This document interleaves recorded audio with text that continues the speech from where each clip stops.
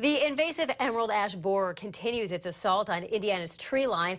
Now, some forestry experts say this year could be devastating for native ash trees. RTV6 reporter Chance Walser has more on the casualties so far.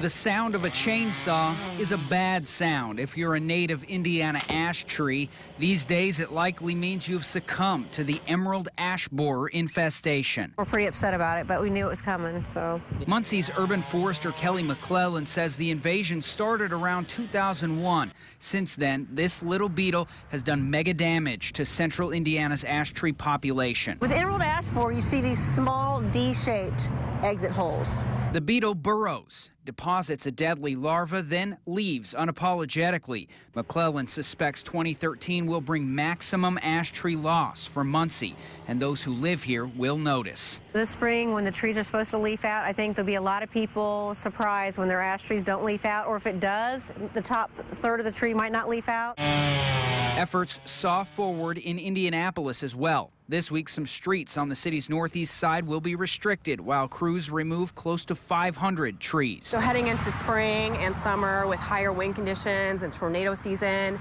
it's just a responsible and a preventative measure to go ahead and remove these trees now. When you have dead wood 2 inches in diameter or larger falling from that height, it could potentially kill someone. These beetles are slow movers, but notorious hitchhikers, experts say. So watch where you transfer pallets and other cut wood, because it's up to you to limit the damage. Burn it where you buy it. Chance Walser, RTV6.